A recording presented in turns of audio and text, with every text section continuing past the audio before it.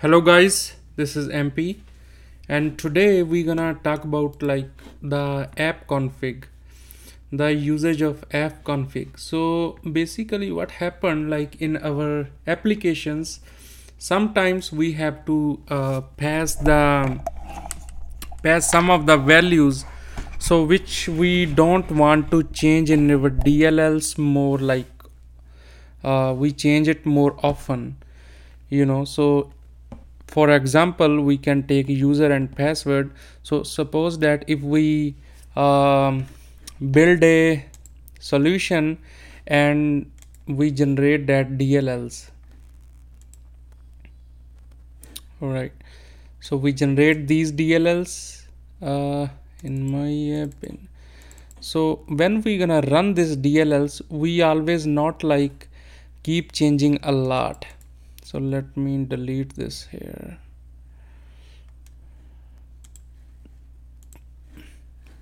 So some values, suppose that if you are testing this application and you have to test its username, or you are testing somewhere else where the usernames are different, username and password I am just taking for an example.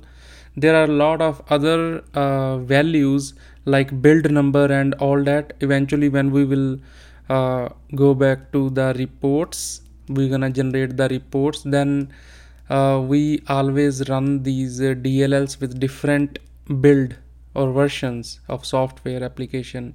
So in that manner we need to change some values more oftenly, and but we don't want to go in Visual Studio and change the code again and again, core code. So in that way we have to make a configuration key. So configuration key is the solution for those items.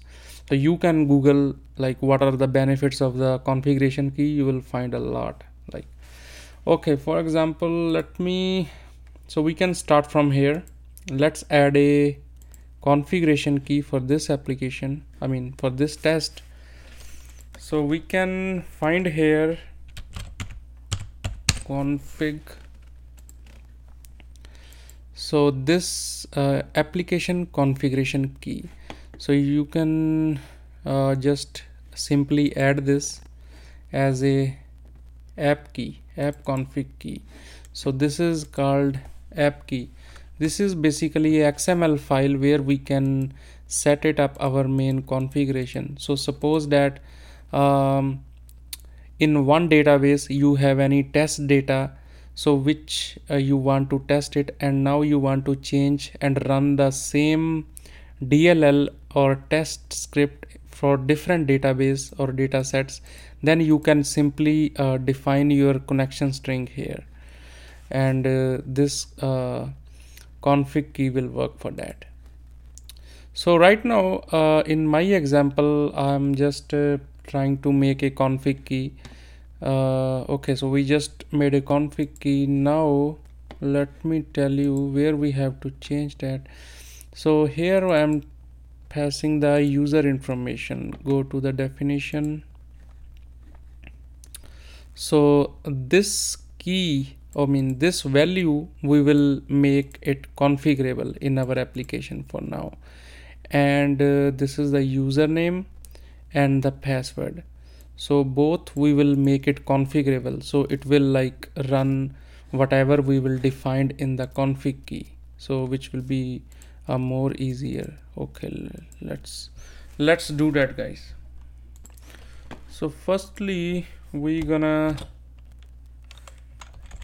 have to create a app settings. So once we have app setting, we can create the keys. We can say add key, and we have to give a key value which can be username, and then we have to say its value could be for now I'm taking the username 1, and same we gonna do for the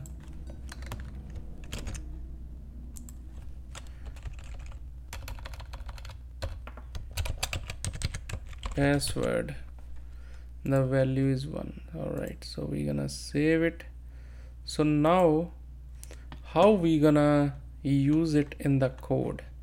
So this is my function class, and here we are keeping our all the functions and methods. So we need to add here using system dot configuration namespace. So now we can call it a string username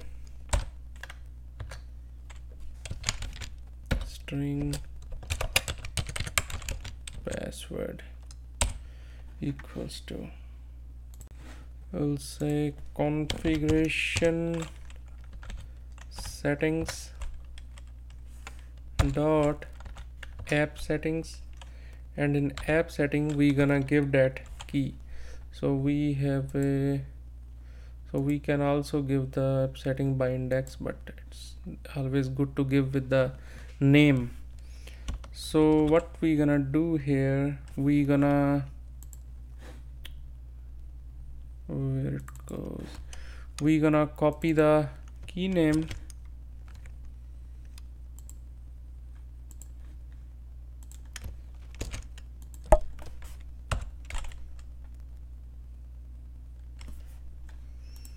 okay, so same code here, but the name is different.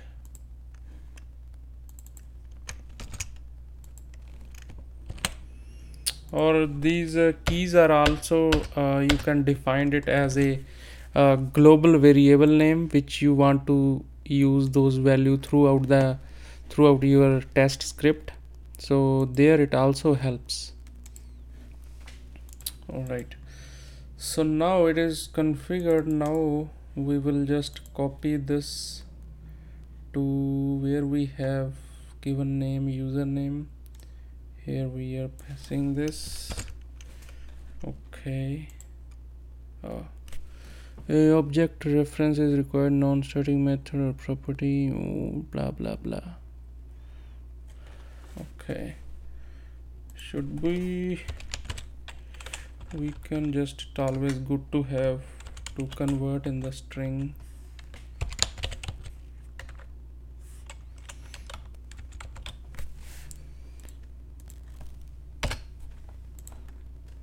All right, maybe we can give it a public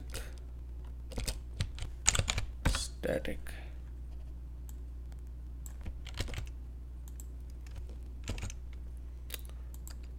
Yeah, that is like when you having a class, you always have to do this kind of stuff. So yeah, now it is accepting. All right, sounds good.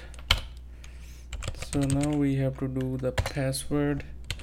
Okay, great. So look like our application is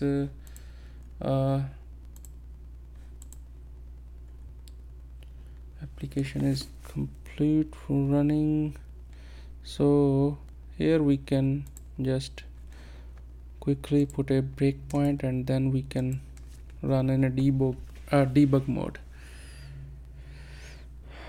All right, I hope it should work.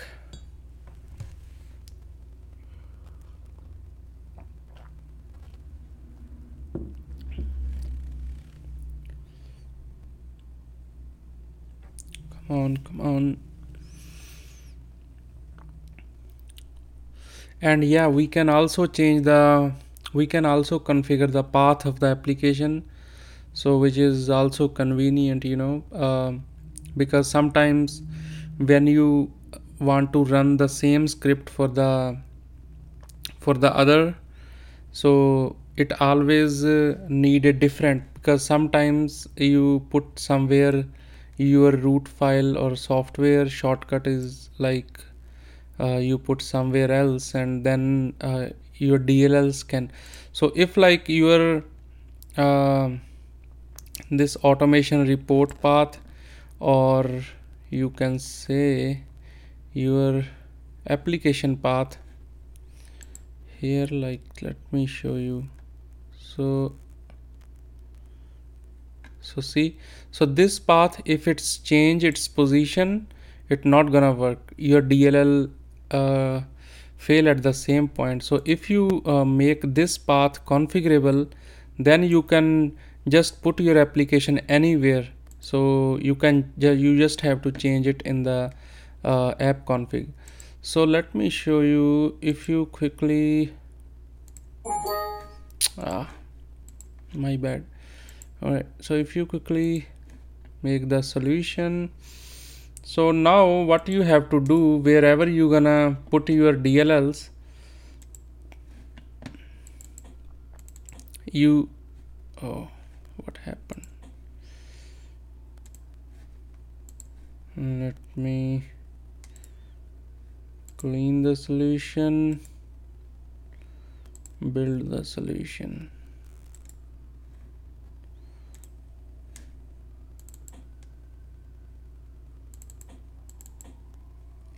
Why it is not coming up? Oh, sorry guys, I didn't put in release. Sometime I become so stupid.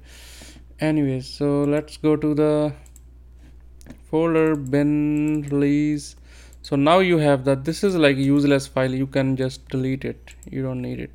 So when you have to run the app, your DLLs with the help of a method which I showed you, with the help of batch file, then what you gonna do, you gonna put these two files together. So in that manner it will work, because they are always referenced each other and it is closely coupled. So see, if you say simply, so what you have to do, you have to put this, when you gonna run it, just change this, like change its username, password, simply change here in that text file and just save it. So right guys, so I hope this will help you to make a very good testing script, and if you like my video, please just give thumbs up. Thank you very much. Bye bye.